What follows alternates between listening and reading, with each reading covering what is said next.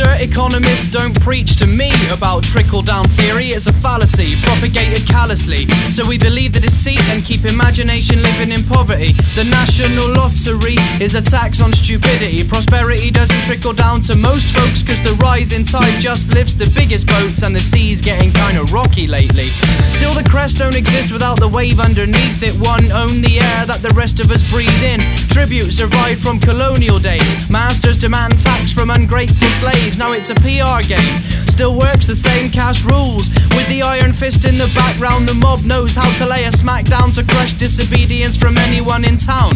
And send in the goons if anyone gets out of line. That's how protection rackets work since the dawn of time. Now the state takes the same old line. Governments are just well-armed gangsters with delusions of grandeur, with law on their side as they're kicking in front doors to settle scores. Wherever natives get restless and rise up to threaten vital business interest, the death toll rises from the latest war. And we could argue all night about what it's really for. Just ask any private in the army. The only thing that trickles down is everyday brutality. Cash rules everything around me. Cream, get the money. Dollar, dollar bill, y'all. I bring righteous indignation to bling bling fuckwits. Don't need diamonds to make you shake your hips. Money don't exist, it's just figures in columns, as elusive as the cash in my bank manager's wallet. It's so common to be poor in a rich country. $1 trillion economy is comfortable with your poverty. The market understands, its wishes your command. That's the law of supply and demand. Cause whenever there is profit there is loss. Like when trade is free there's still a cost. Wherever there is privilege and luxury there's abject poverty, coexisting mostly peacefully. But not for long. Don't wanna live at the periphery of someone else's nightmare. I'm not racing for wealth and property, just trying to live life on that line between poverty and greed. The bad news is we're not free, we're cheap.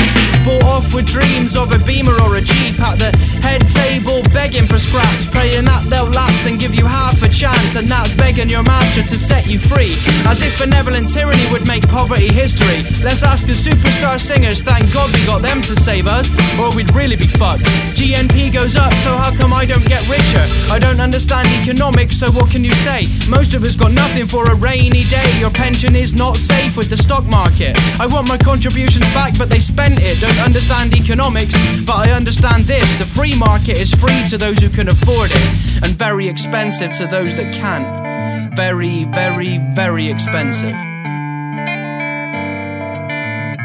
But you'll know me, I just put my lack of money where my mouth is. So if you wanna come and take a ride with me, I really hope you got the money for a taxi. Oh, why do I live this way?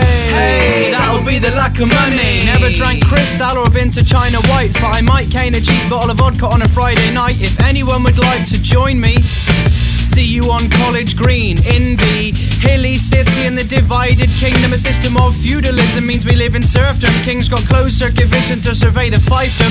Medieval economics, but surveillance is modern. Land hasn't been common since the Enclosures Act of 1750. The basis for a privileged economy based on the sanctity of private property. Here's good news for the many that don't hear the knock of opportunity. We can eat money, so it will end the ignorant arrogance of the North Atlantic. Fashionable antics left in our wake. And if cod stocks are low, let them eat hake.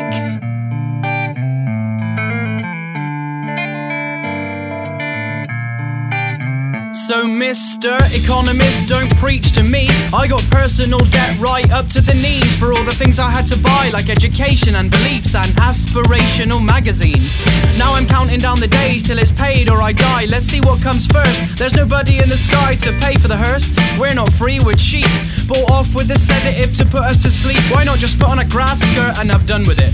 If you're a native, you want money, then dance for it. Notwithstanding the standard neoliberal rhetoric, the only thing that trickles down this far is bullshit. Nations go cap in hand to the World Bank, like me at my local branch, annoying the staff, giving it, mate, you're having a laugh, I'll pay you back, I just need one more extension on my overdraft. We wear debt round our necks like a millstone, the debt of forefathers paid by daughters and sons who dream of breaking with tradition and being the first sane generation to make a free space for living. These fantasies are beautiful, that's why we cling to them. Money can buy license, but it won't buy freedom. Do you believe them? The millionaire rappers who came just to prove you can be rich and still be a slave, cause who pays the piper calls the tune. I'm not rich, but I've never known real hardship, never had much money, but I'm one of the lucky ones in the Natal Lottery, born unburdened by that's our defeat. Change doesn't trickle down to us, it rises up like dust, so stamp your feet.